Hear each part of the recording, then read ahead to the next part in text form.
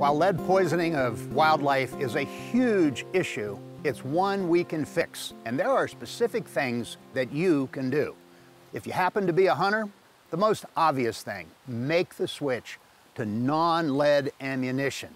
Look for it, find it, don't wait till the last minute because sometimes it's not available locally, but making that switch is a statement that you are an ethical conservationist. If you happen to be one of those folks that simply will not make the switch to non-lead ammunition, or maybe you just can't find it locally, you can still reduce the risk that your lead bullet will indeed poison a bald eagle or other wildlife.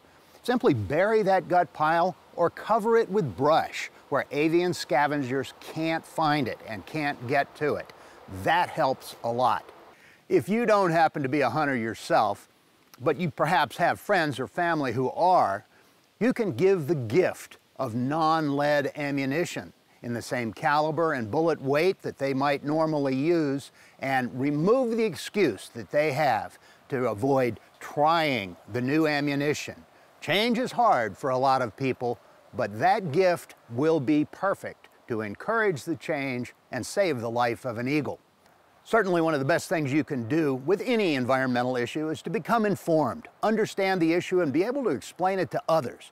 You can find information on the lead intoxication of raptors and other wildlife at the Wildlife Center of Virginia's website or at many other locations across the internet.